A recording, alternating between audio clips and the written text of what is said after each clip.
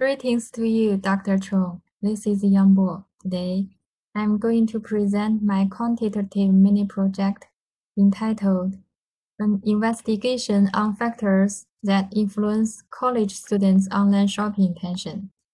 Okay, here we go. Recent years have witnessed the popular trending of online shopping, especially among college students because they are more familiar with cutting-edge technology. In this project, I assume that perceived risk and perceived ease of use are the influencing factor for CG students' online shopping intention. Okay, let's go on. Based on the results obtained, I believe that the information collected could have emerged to formulate effective marketing plan. In this attention, merchants can make more targeted strategies according to the factors that those college students considered when shopping online. Finally, it's helpful for college students to have a healthy consumption concept. This slide demonstrates the definition of perceived risk and perceived ease of use for online shopping. They separately refer to the degree of risk and different difficulty level involved in online shopping. Okay, let's move on to the next chapter.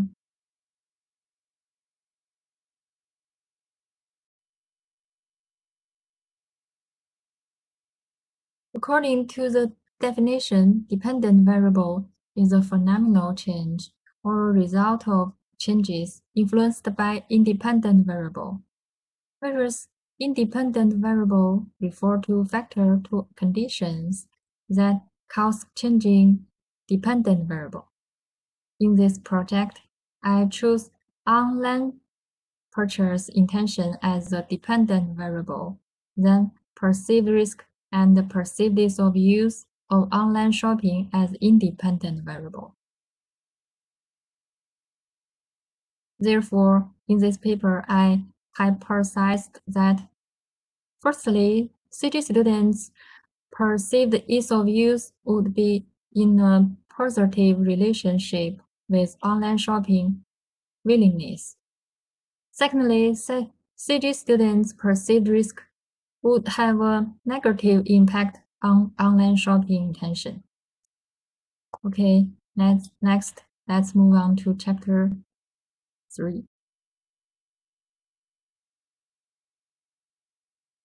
In this study, CG students who have online shopping experience were invited to participate.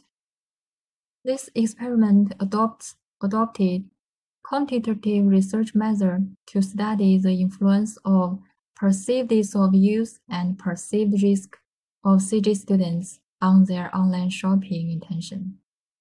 Wenjuanxing survey platform was used as a data collection tool, except for students' basic information. All questions were designed by using Likert 5-point scale. After that, the data collected was analyzed by using SPSS 26 and Smart PLS statistical software. Let's look at the left side of this slide. In the questionnaire, we conducted the following 4 statistical tests. The diagram on the right-hand side is my research framework. Next, let's look at the chapter 4, data analysis. According to the results from table 1, the composite reliability of the various measures ranges between 0.96 and 0.98, exceeding the suggested threshold value of 0.7. Results from test of normality shown that both constructs had average variance extracted value more than 0.5, suggesting they fulfilled the appropriate convergent validity norm. Let's look at the next slide. There existed an obvious positive and significant relationship between these two variables, 0.797 over 0.802, with significance level less than 0.05, which indicates a positive association between perceived ease of use and e-shopping intention. Table 3.2. There was a strong and significant association between these two variables. 0.852 over 0.859, with significance level less than 0.05, which indicates a change in perceived risk would have a crucial impact on e-shopping intention. Let's see Table 4.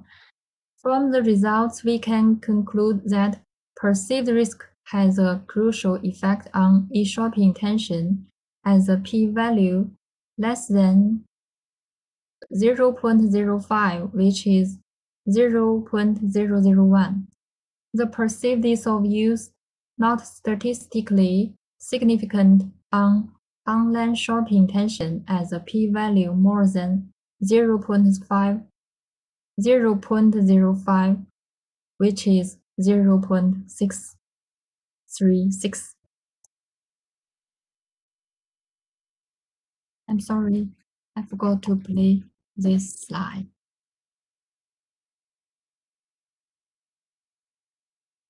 Chapter 5.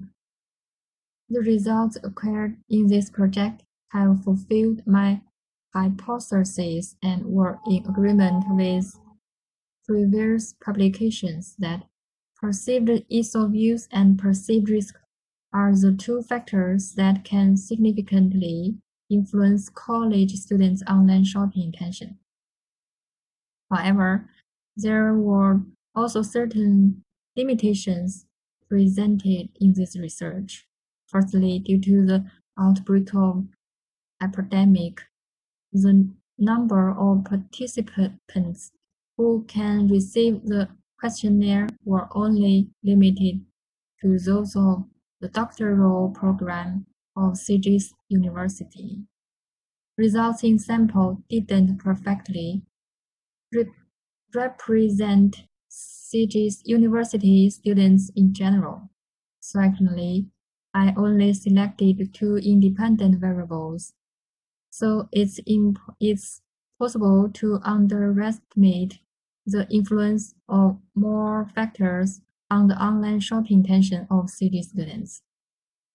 In future student studies, well-designed researches with a larger sample size and more influencing factors are recommended to be conducted.